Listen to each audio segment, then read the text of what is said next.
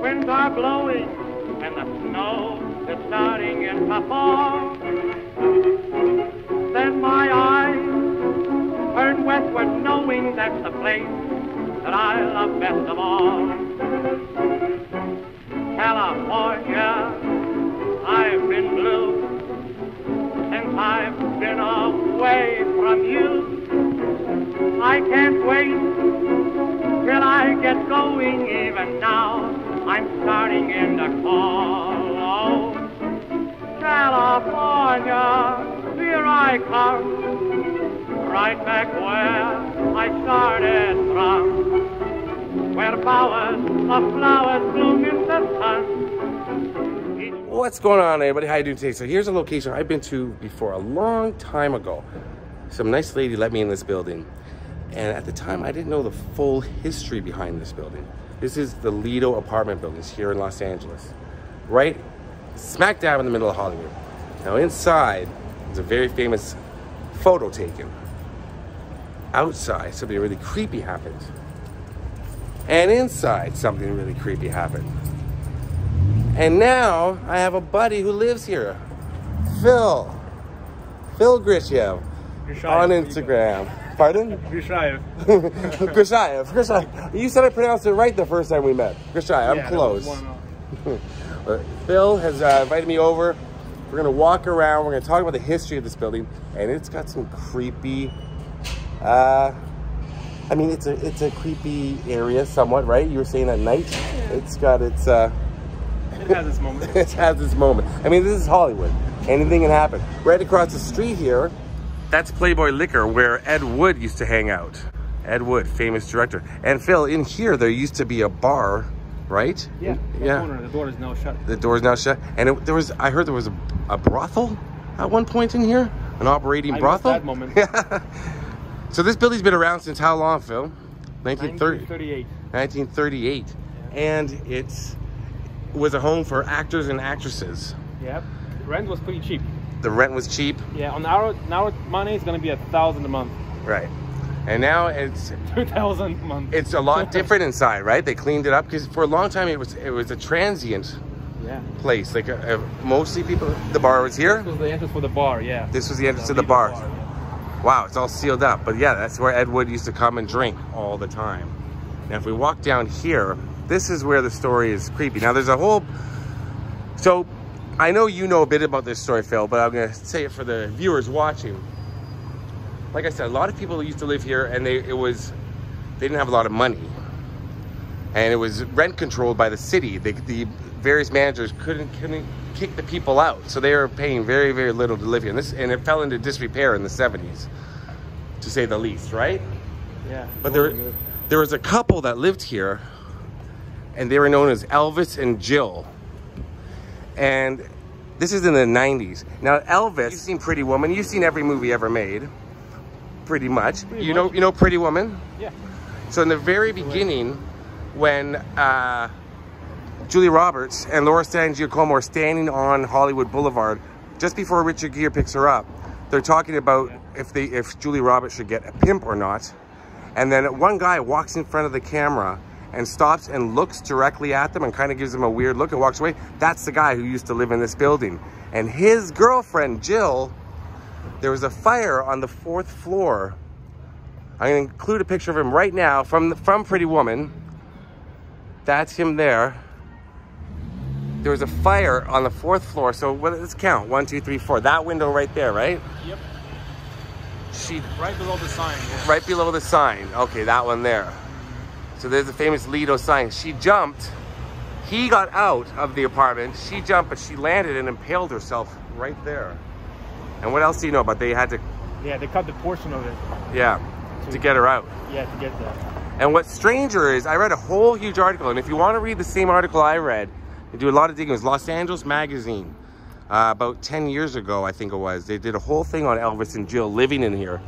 She told a friend of hers, if I ever jump from the building, will you be there to catch me? She had just told a friend of hers that before. And sure enough, she ended up having to jump, and she landed right there. Jill didn't make it. And Elvis is in some sort of, I think he's in a veterans home nearby, but he's still alive. He is? Yeah, he's still alive from what I read. I mean, the article was a little while ago, but this was in the early 2000s this happened.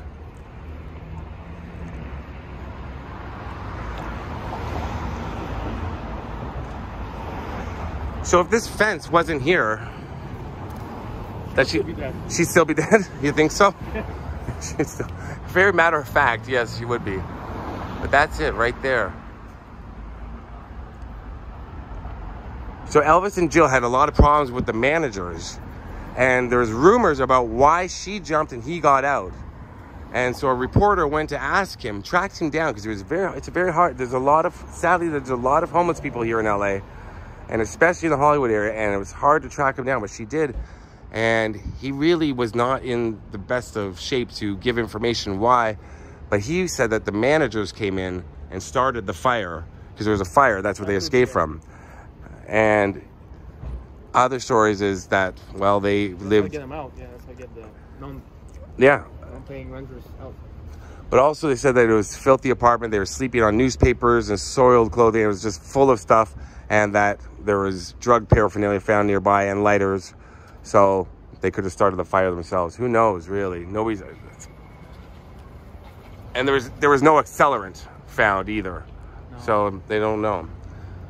But the story is he went out the front door of the apartment building, she took that way and landed right there. And somebody famous, Phil, was murdered here. He wasn't that famous. He was famous in his prime. Yeah, he's famous back in the day. You're so... he's not Mel Gibson. He's not Danny Glover. But Victor Killian, what was the TV show? Mary Hartman. Yeah, that was an obscure show. Yeah, obscure show. But I think it was in the 70s. He played the Ferndale Flasher.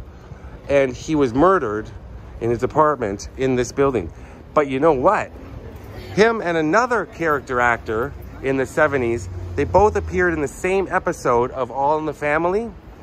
Now, I believe... They were killed within days. You know this. They were, yeah, Victor Killian and the other actor, I'll put a picture here. He was murdered. 5 days later, Victor Killian was murdered here in your building. 5 days apart, and they were in the same episode of All in the Family. In the 70s. Yeah. Just as it's getting dark, we're gonna go on the roof and show you what it's like. But then we're gonna go inside and show you what this building is most famous for. So Phil, before we go over there, we should mention, this is what I wanted to say, is what was done in this very lobby right here. Now again, somebody let me in a few years ago and I did a video just about it, but it's so crazy. If you take a look right here, and I superimpose this photo, that's the Eagles back cover of Hotel California. The famous photo was taken in this lobby area. Notice the fake chimney. Fireplace. It's fake. Oh yeah, is that it? But that's not... It was never there. There's no chimney here.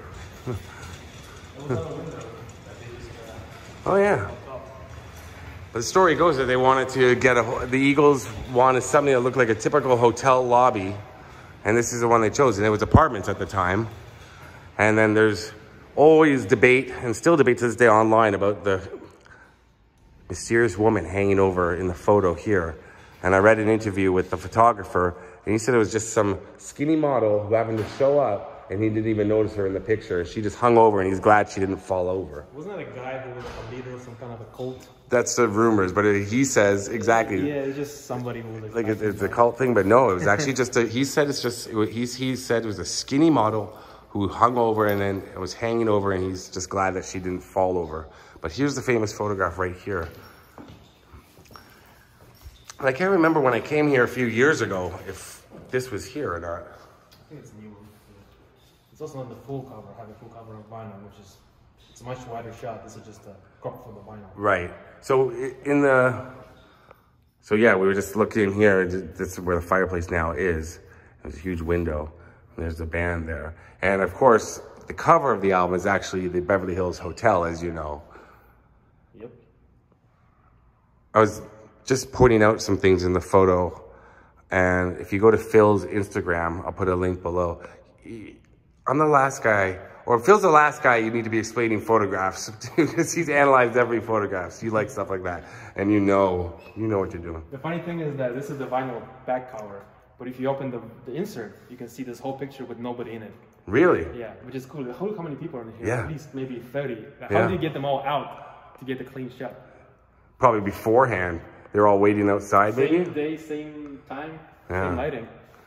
But that, so let's see, where were the Eagles actually? So there they are there in the photo. So where do you think they were? The brown couch. The camera guy was over here on the ladder. He's on a ladder? Yeah, they were standing right where the two round spots are. Okay. I mean the coffee table. Yeah. That's wild. So they're taking a walk around here. Lido means what? Open pool. So where's the pool? Right there. What? Beautiful, I know. What a beautiful pool. Yeah, there used to be a pool right here. Welcome to 2021. Yeah. Where parking space is a must. Yep, parking over pool. So the pool was right here, eh? I think this might have been back in the 80s or something. Yeah, they just filled it in. That's it. But there's that fence right there. As you can see, it's gotten dark pretty fast. And we're going up there very soon.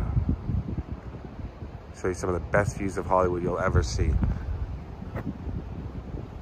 But something else we got to see first.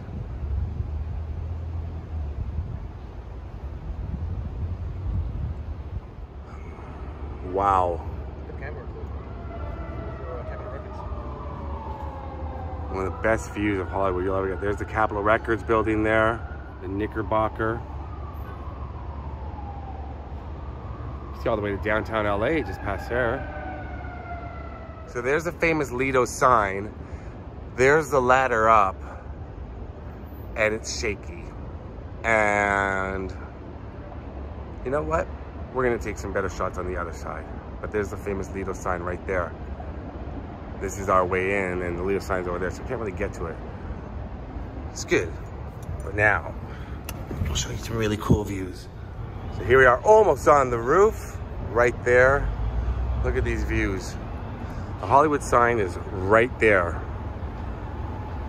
And do you know the reason why they don't light up the Hollywood sign at night? I read about it. No hikers will get there. So no hikers will get there, right? Yeah. But there you can see it. That's the Hollywood sign right there. Oh, and you know, I mentioned, did you ever watch Roseanne back in the day, the TV show Roseanne? I know.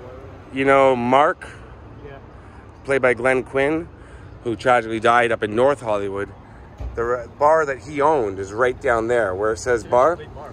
Pardon? It's a good bar. That's a good bar. I believe it was called Goldfinger back in the day. When he owned it, it was in that building right there.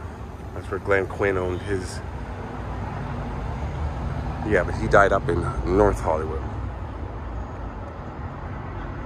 And you just tell me, Phil, in the movie Blackula, this was used as a filming location, this building right here.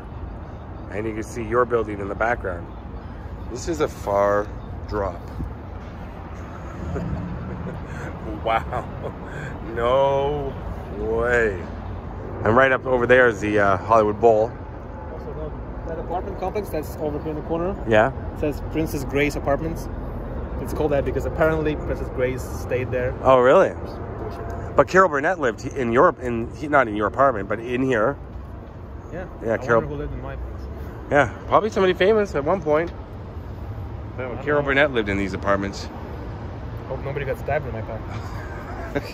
So Phil, I want to go see the apartment where Victor Killian was murdered and tell the story.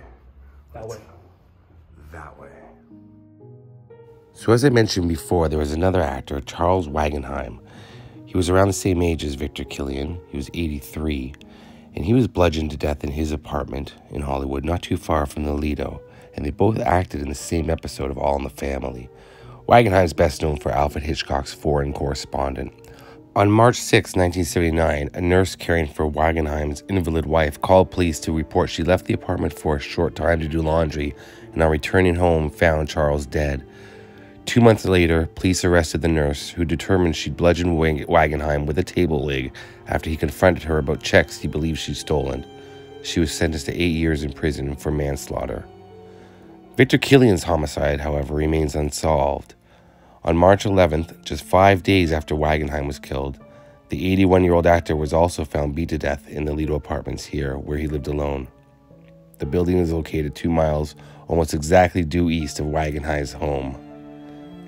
According to the next day's LA Times, Victor appeared to be preparing a late-night snack when he was killed. A detective told them the apartment was found locked in such a way as to suggest the assailant might have entered with a pass key. Robbery is a possible motive. Some believe Killian had met a man at a nearby bar and was killed after inviting the man up to his apartment.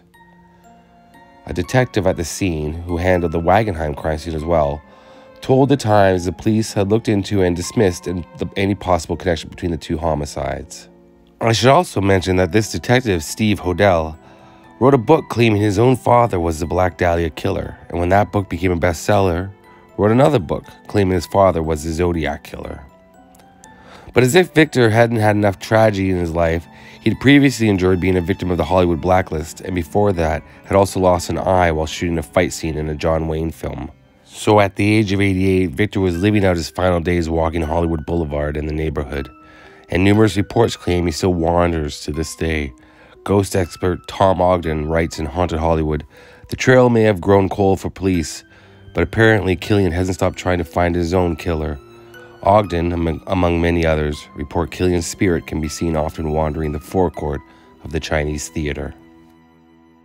So we're gonna get something to eat. We're done filming. But what's this? Phil? Who's that? This is the prosthetic worn by the famous comedian Arnold Braunschweiger. The Schwarzenegger in the scene where he said, "Hasta la vista, baby." Right. There's a picture here of how they applied the makeup. This is the whole piece. You can actually see the blood, well, fake blood. It's not here. It's just a thick rubber, and the inside just says little A, as in Arnold. Yeah. And there were seven, I think, or 6 stages of damage for the T-800. And when you watch the movie, you can see how it's all changed. And when I watched it, I realized this is the moment where he was saying "Hasta la vista, baby." So it was pretty cool. And you know he wore it because no stuntman had those prosthetics on, because stuntman just had that little thing painted on. Right. For the far away shots. Right, but up close they needed something real. Yeah, this one was used. Yeah, and it's rubber. Mm-hmm. Oh, that's crazy. Not for sale. Not for sale. I got more big shit here. Wolfie lamp. The movie, yeah? That's the lamp he had on, not the same one, but the same model that he had on. From The Mask? From The Mask was sold by someone else. I couldn't get it. But I found exactly the same model that nice. Jim Carrey had. It was funny. You know how much they go for now? How much? 4,000. For this lamp? Yeah. I don't know why. What? Because everybody wants it, but nobody can find it because they only made so few. Back in '89. This is '89. Wow. I think those are recasts. I can't remember. Someone gave it to me. Those are recasts from the actual mold they used for this. Because they made gazillion of those. Die Hard 3, this is from the ending, right? Like when they finally reveal. Oh, no, wait. When they got it, yeah, when they robbed the bank. Yeah, this yeah. was in the back. Right. It wasn't full on shiny, it was just like a matte gold. Yeah. Nice. That was also from the mold, the original Maltese Falcon. I was going to say. It's pretty cool. This is the monkey. Remember the movie Rebel Without a Cause with James Dean? Yeah, of course, the beginning. On the floor, yeah. On the ground, the very Same beginning. exact model from 1955, and it's actually working, which is pretty funny. Because you put it here. Yeah.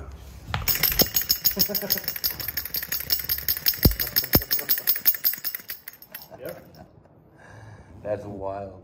Yeah. All right, Phil, thanks for showing me around. This is awesome. This is haunted. Is it? Do you hear things at night?